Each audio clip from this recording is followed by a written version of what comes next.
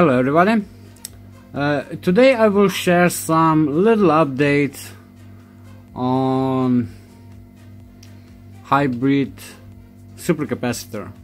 So all this data what you see is from hybrid supercapacitor, which I make in my video how to make a hybrid supercapacitor.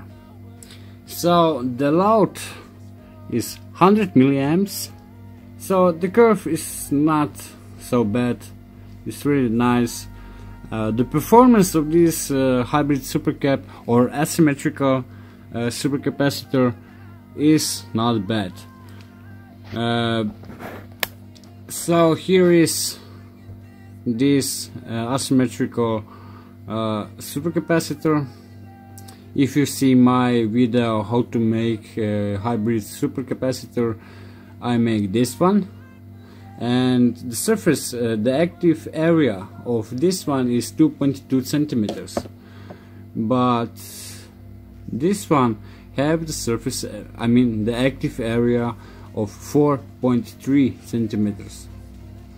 But the chemistry on this is the same like by this. The positive electrode is made from manganese dioxide, the negative electrode is activated carbon, magnesium chloride for the electrolyte, and that's it. I increase only the surface area of this one. Like I said, 4.3 centimeters. The chemistry is the same like by this one, and yeah. And this is the end.